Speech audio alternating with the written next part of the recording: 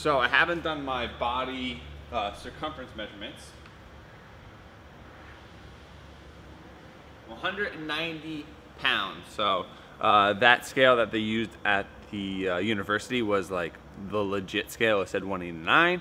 So it's pretty accurate, 189, 190. So we got the body fat percentage. We have our weight loss goal. We have our timeline goal. So now we need to do circumference measurements, because it's not only just important to weigh yourself every week, but to do circumference measurements weekly. Try to do it at the same time of the day, the same day of the week. Make sure you're not full of water and food so that it's pretty accurate, so you're not bloated. Don't do it after a workout when you're all pumped up. So right now it's 4:30 in the morning.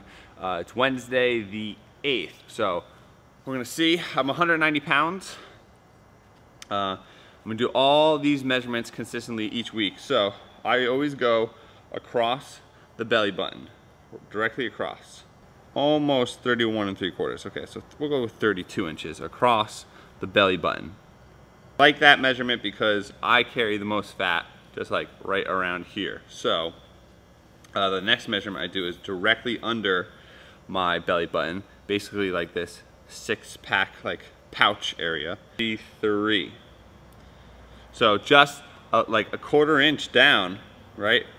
A little bit down, it's a whole inch bigger. So that's 33 inches. And that's one due to obliques, obviously. My hips are down here, so it's a little bit wider, but I would like to see this flatten out a little bit. So the next measurement I'll do is chest. Fun fact, when I did strongman, it was 54 inches.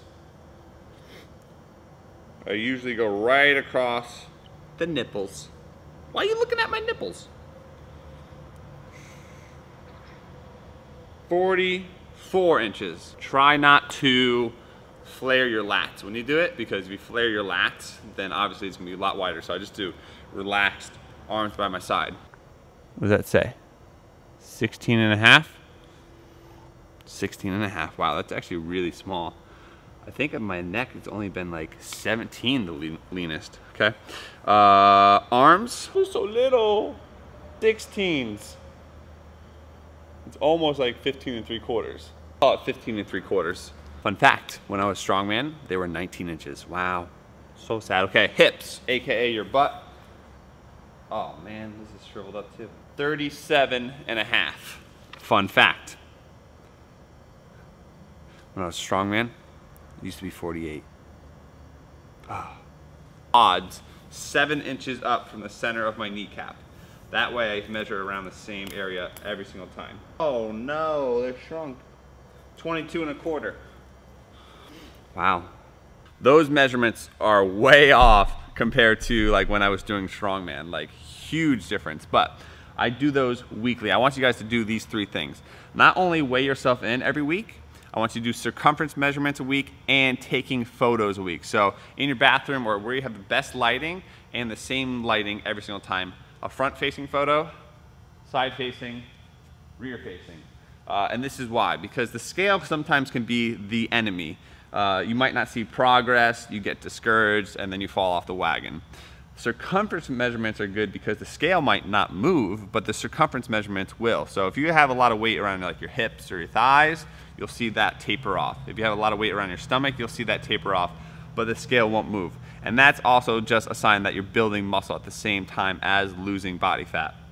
So weigh in all at the same time, preferably in the morning after you use the bathroom, but be consistent with when you weigh in, because you don't want your last meal at like midnight and then weighing in at 6 a.m. because there's gonna be a lot of food in your belly. You're gonna be extra bloated. So there are factors that are gonna play a role if the scale is like up and down.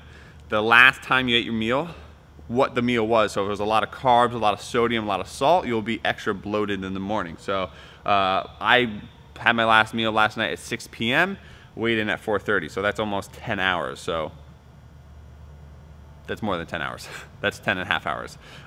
So I'm pretty depleted right now. So 190, I did my measurements. I'll do that every single week. And then I will start to do a photo front, side, and back. And you won't really see results like the first 1 to 2 weeks or the 1 to 3, but like week 1 to week 4, you will start to see your body just like morph into something different. And that's the coolest part. So don't get discouraged if you're just doing like daily weigh-ins. Just do it once a week. If it's not that different, don't worry about it too much. Circumference measurements, weigh-ins, and photos. Those are my 3 little tips. Won't change a thing now, there was never trust. Don't you say a word, cause I've heard it all. You were just pain when you felt it all. Oh. Something tells me that I won't miss it. It's the first time that we can't fix it. It's irreversible damage done. The deal is gone. Ooh, baby, there ain't no one like you. You chose to keep the truth inside. Ooh, baby, keep my all to you. All you did was tell me lies. Something tells me that I won't miss it. It's the first time that we can't fix it. It's irreversible damage done. The deal is gone.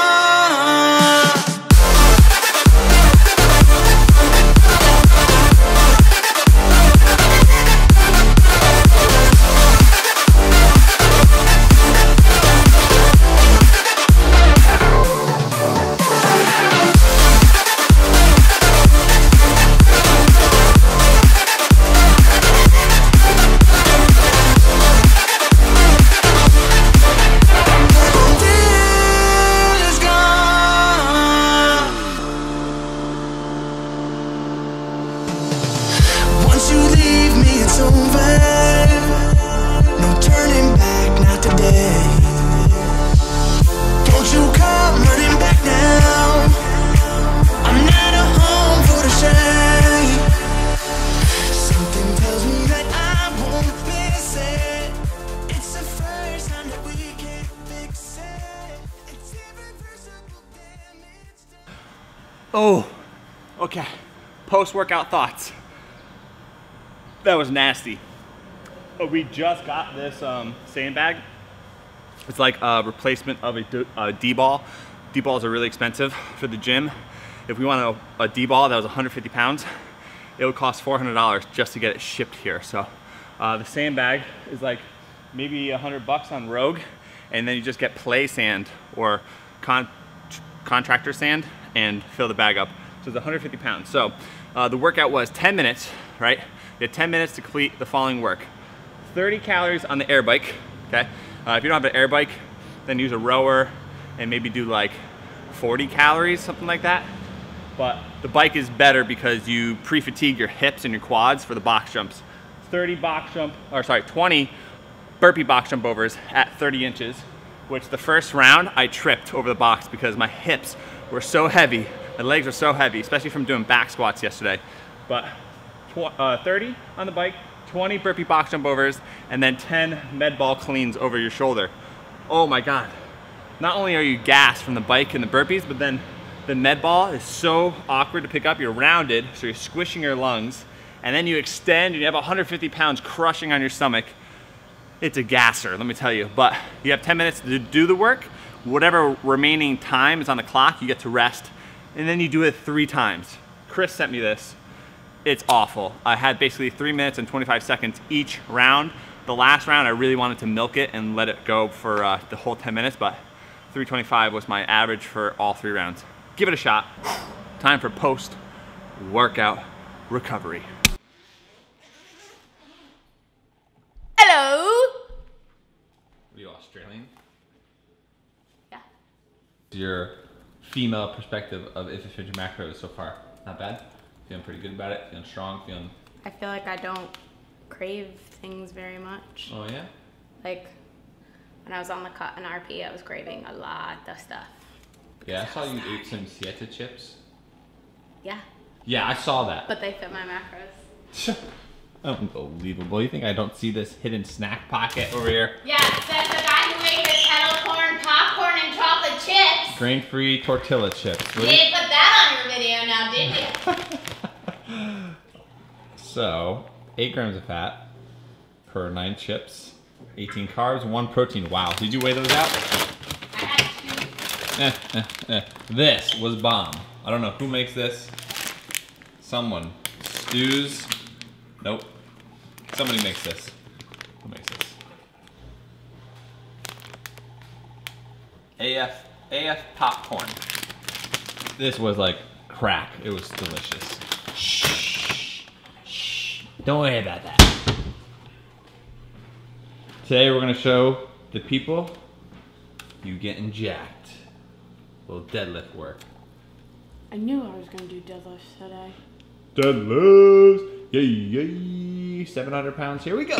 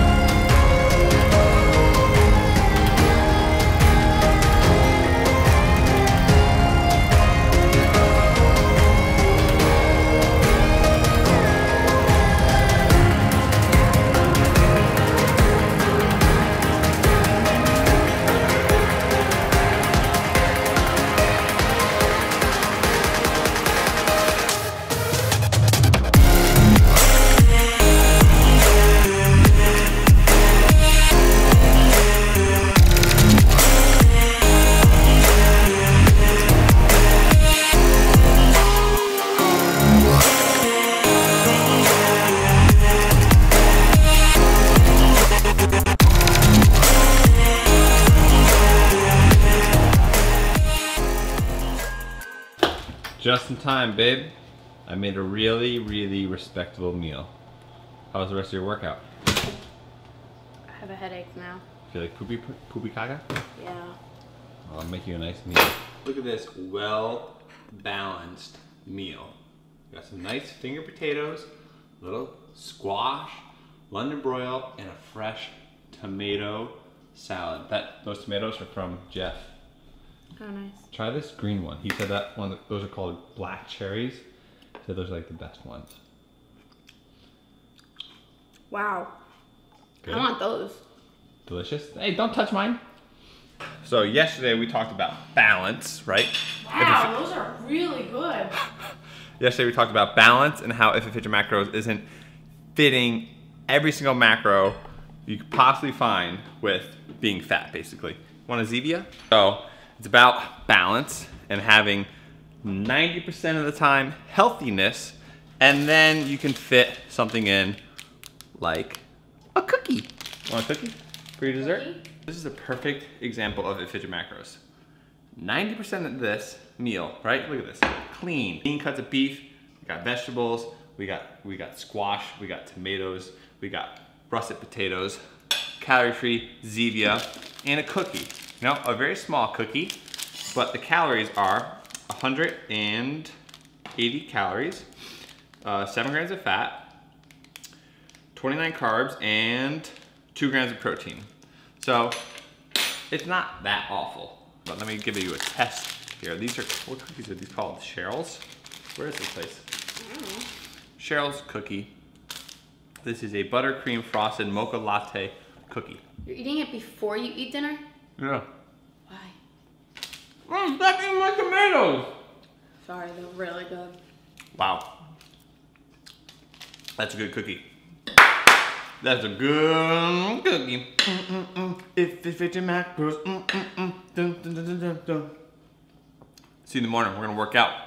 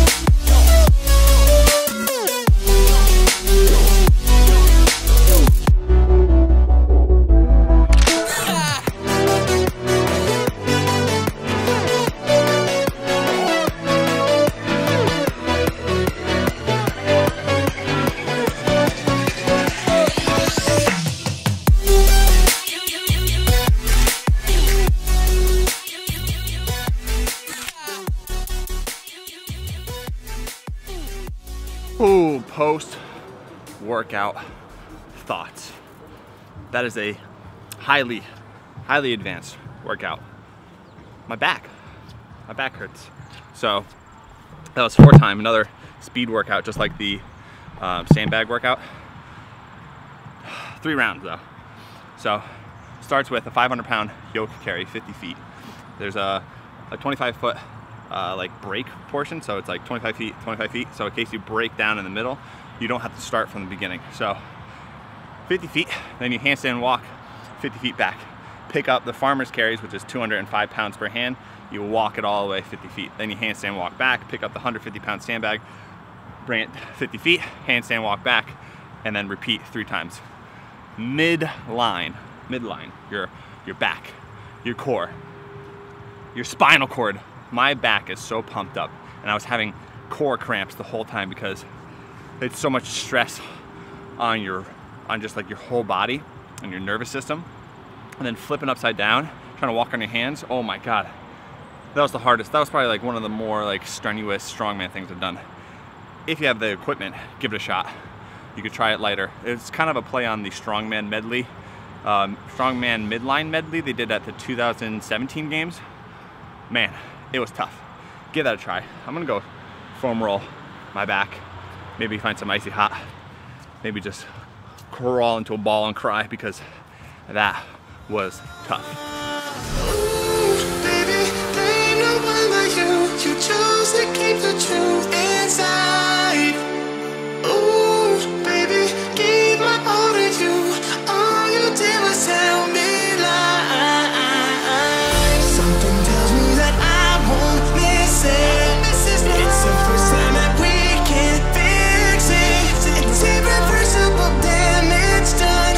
The thrill is gone. I won't miss this love, no. It's irreversible damage done. The thrill is gone. Thrill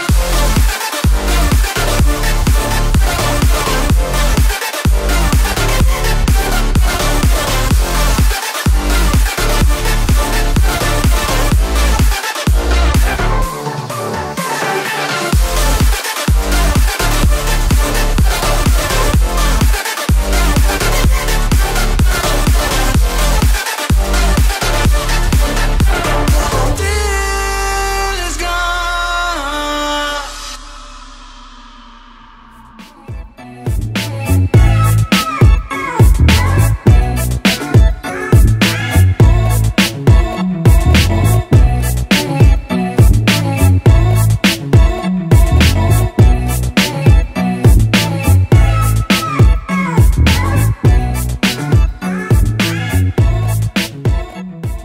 This shake right here, it's the consistency of a Wendy's Frosty, and it tastes so good. So, scoop of protein powder, a cup of 1% milk, or 2% milk, I think, a tablespoon of almond butter, 2 servings of PB2, an entire banana, and probably like 16 ounces of ice cubes. Blend that baby up. It's so good. I'm trying to eat more often in the morning and less at night because usually I've been drinking this huge shake, which this is 32 ounces to 40 ounces. And then dinner at night. And I go to bed so full. I'm trying to eat more in the morning. So I have to play around with that. But really delicious shake. Try it out. That strongman workout kicked my butt. My nervous system is gonna be shot tomorrow. After that, I did the class workout, which was squat, clean, and jerk heavy. I worked up to 285. I failed 300. I squat cleaned it, but I haven't pressed it. I haven't jerked in a really long time, but I gotta work on that.